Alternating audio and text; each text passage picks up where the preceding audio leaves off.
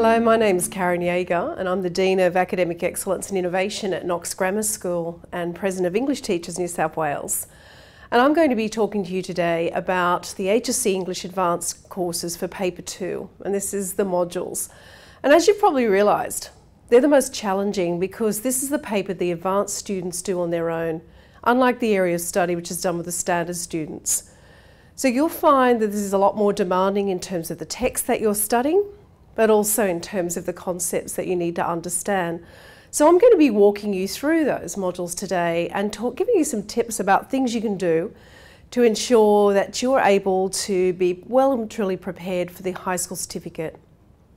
So first of all, I want to talk about the three modules which you're probably already very well aware of. The first one is Module A, and in my way of thinking, incredibly demanding because you've got a comparative study of two texts.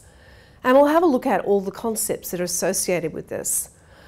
The second one is the critical study of text, and that's where you've got to know in Module B your text intimately, inside out, knowing the beginning, the end, if it's poetry, every single poem, speeches, every speech. And then of course, Module C, the last one, which I call the bookend to the HSC paper for English, because it's representation and text. Now with the area of study, you would have started with representation as a concept. That is how composers present meaning, and now you're ending with that with Paper 2. So it's a really nice way to end your paper in the HSC. You start and you end in the same place. So how do we get into these modules? Because that's the challenging part. One of the things you're probably well aware of now is that you need to develop thesis statements in response to the questions. And how do you get these thesis statements? Obviously by looking at the ideas in the text, by understanding the composers and their purpose and perspective, everything there is to know about these texts. But it's still challenging to come up with these thesis statements, particularly when you don't know what the HSC questions will be. So I think this actually works. Plato once said, "Man, a being in search of meaning."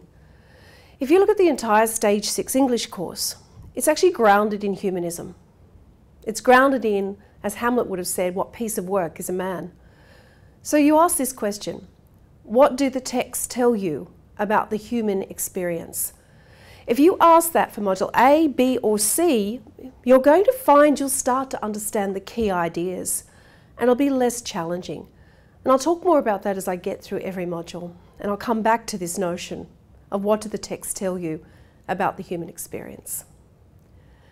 So if you ask that question, then you've got to challenge yourself to find the key line, the moment or image in a text that conveys the overarching message.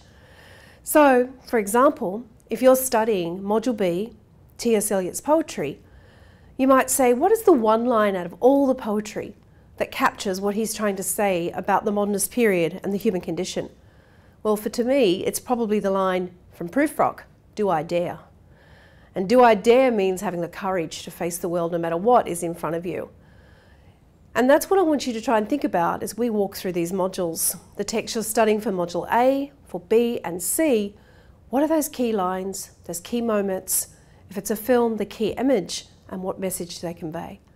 And then I want you to look at the tension and the ambiguities in the text, because often where the tension is, the ambiguity is, that's where the meaning will lie.